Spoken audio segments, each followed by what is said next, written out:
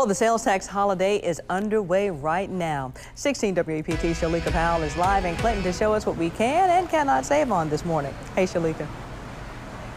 Hey, that's right. So I'm in the Walmart in Clinton right now, and as you can see, I've done a little shopping myself. Let me scoot up a little bit more so you can get a better look at what's going on. So we are in the shoe department. So generally, all shoes here you can buy. We're going to come back down here. Some flip-flops here that's on the list. We have flats that's on the list. We have tennis shoes. We have walking shoes.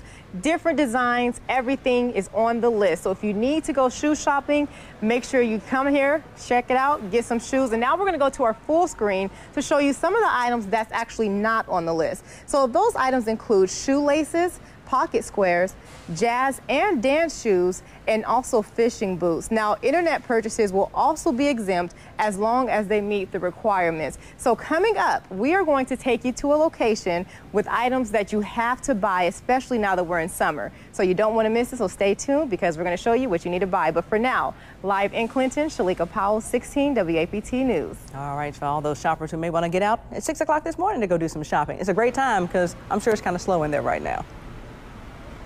Yes, definitely. All right, thanks so much, Shalika. And for a list of items that are included and those that are not, go to WAPT.com.